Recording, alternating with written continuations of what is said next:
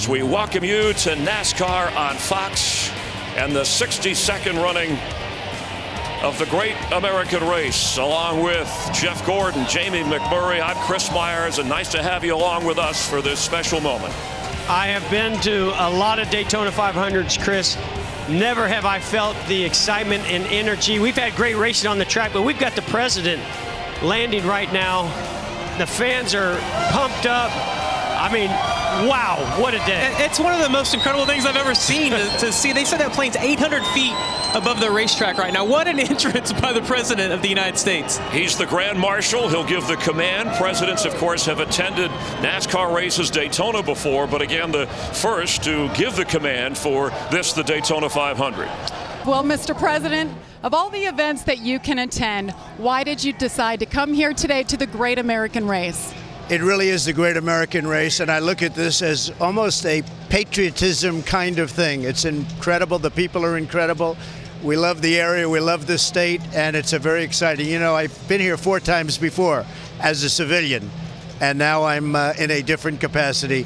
We love NASCAR, and we love the people of NASCAR. And you mentioned you have been here before, the last time, though, back in 2001. So what is it about NASCAR that you enjoy personally? I think it's really the bravery of these people. I mean, these are very, you know, they do all the safety things and everything, but it takes great courage. It's the speed. It's really the technology. You look at what's happened just over the last 10 years with the cars.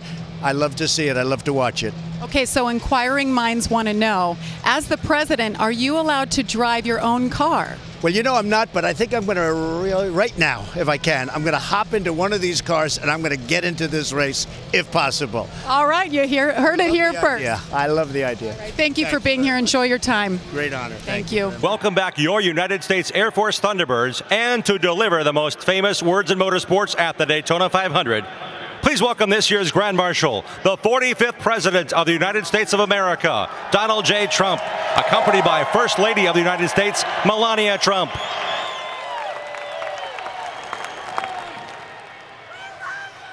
Daytona International Speedway, we love our country, and it's truly an honor to be with all of you at the Great American Race. Gentlemen, start your engines.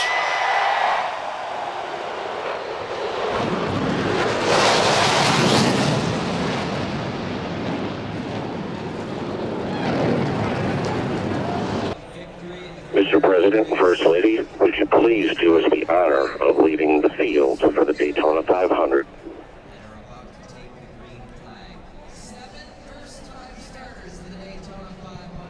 Well, this is indeed a first. Donald Trump is the second sitting president to attend the Daytona 500. George W. was here in 2004. A race won by the man who will wave the green flag for today's race, Dale Earnhardt Jr. But this is truly an historic first. A sitting United States president pacing the field for the Great American Race. He said he wanted to do a lap. He's going to do it. Well, he is the president. He has that right. And I just can't imagine, as a driver, as a competitor, the magnitude of this. This only builds up what is the Great American Race and one of the biggest races in the world to put that much pressure on you to win this race today. I'm not sure how this idea came about, but I have an inkling.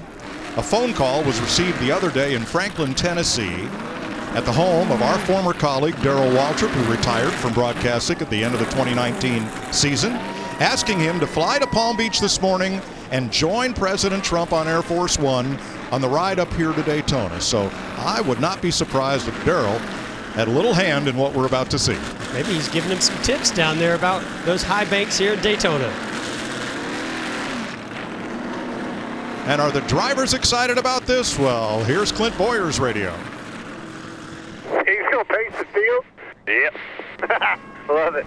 Gosh, it's awesome. You know, Mike, people ask me, do you miss it? You know, are you jealous of those competitors out there? Today, right now, I am. I would love to be in this Daytona 500 field out there competing today. This is just so special. Now, we know that at least 70 miles an hour is required to keep those cars up on the banking. Those presidential limousines, which are built on truck chassis, weigh about 22,000 pounds, will probably not be doing 70 through the 31-degree banking of turns 1 and 2. But will stay down on the apron. Now, you think when he finishes this lap, is he going to do a burnout? What kind of horsepower is underneath the hood of that car? Well, Jeff, our Fox graphic department came up with a comparison between the NASCAR Cup cars and what Secret Service calls the Beast, the presidential limousine, built by Cadillac on a truck chassis. But with Cadillac sheet metal, it's 2 feet longer than the Cup car. And it's a little heavier at 22,000 pounds. Horsepower and top speed is sufficient, but unknown.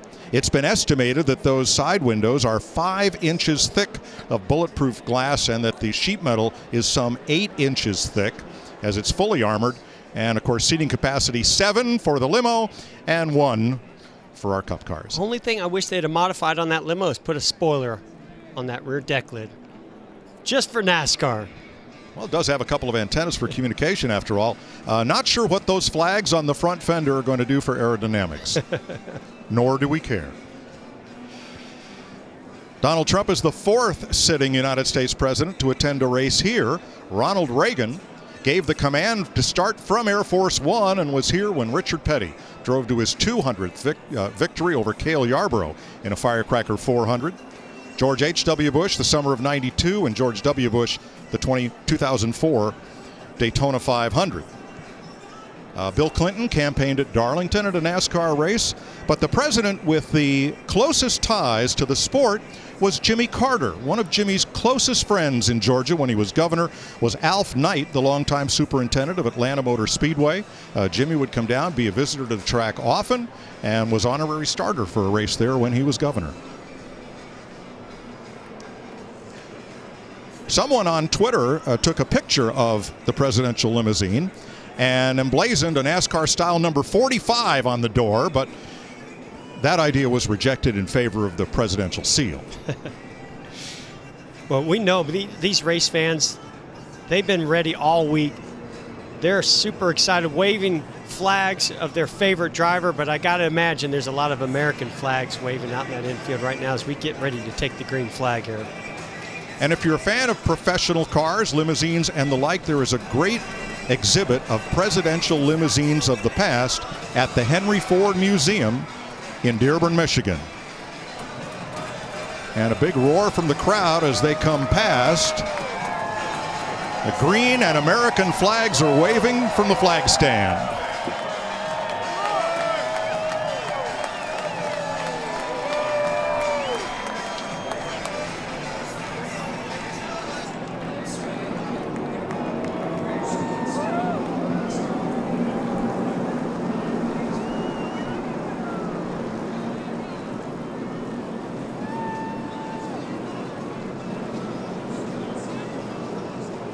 Well, that's a sight for the ages right there.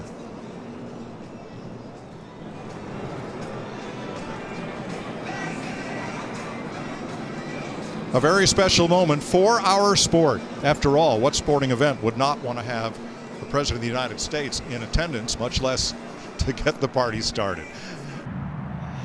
All right, President Trump paced the field, and then he asked for an official's radio to all the drivers and crews. Drivers, this is President Trump, and it was an honor to open the Daytona 500. Have a phenomenal day. Have a great race. Be safe. God bless you. We love you. If you weren't nervous before, how about now? My goodness.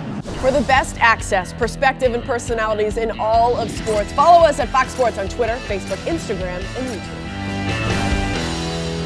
For more great NASCAR on Fox content, subscribe to our channel. It's somewhere right around here.